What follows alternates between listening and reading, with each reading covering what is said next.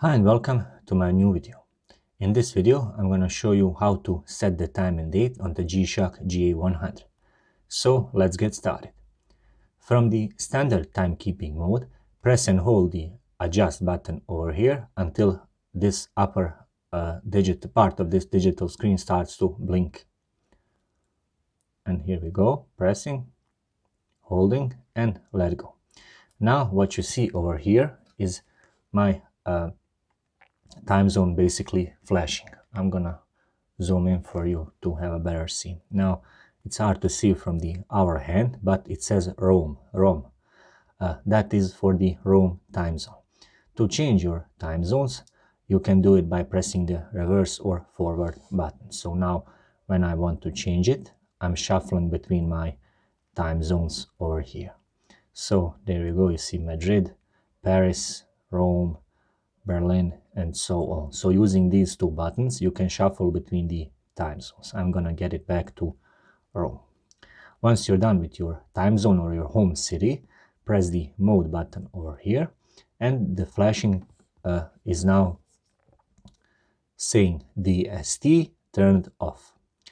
I'm sorry that you cannot see it from the hour hand, but over here it says the DST.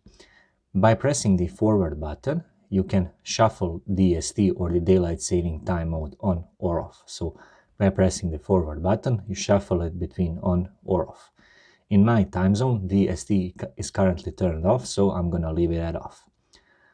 Once you're done with that, press the mode button over here, and you can see over here that the 24-hour is flashing. Now we are in the mode of setting our time frame or 12 or 24-hour time format. You can shuffle between 12 or 24 by pressing the forward button over here. So 12 and 24. I'm gonna leave it at 24-hour time format or military time as they call it. Once you're done with that, press the mode button once again, and you have your seconds flashing. Now you cannot set the exact value of seconds, but what you can do is reset that value by simply pressing the forward button. It will reset the seconds to 0. So here we go, pressing the forward button, and it reset them to 0. Once you're done with your seconds value, press the mode button once again, and now you have your hours flashing over here. If the time is not correct, and it should be when you adjust your time zone or your home city, you can manually adjust your hour value by pressing the reverse button or forward button. So the reverse button will decrease it, and the forward button will increase the value of hours. Once you're done with that, press the mode button once again, and it is exactly the same procedure for the minutes. Pressing the reverse or forward button over here will increase or decrease the value of minutes. Once you're done with the minutes, press the mode button once again over here, and now you have your year flashing over here. It says 2022, and it is correct, but if you want to change it, again, press the reverse button to decrease the value or forward button to increase the value of year. The procedure is exactly the same for the next value. So when I press the mode button, you have the month flashing over here, and it is January. So as well as the year, you can increase or decrease that value by pressing the reverse or forward button.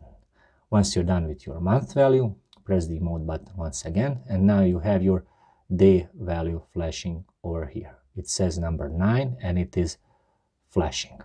To increase or decrease that value, press the reverse or forward button. Once you're done with that, press the mode button once again, and what it says over here, it says LT3. This stands that when I press the illumination button over here, the face of the watch will stay lit on for 3 seconds. But you can change it by pressing the forward button, and now it says 1.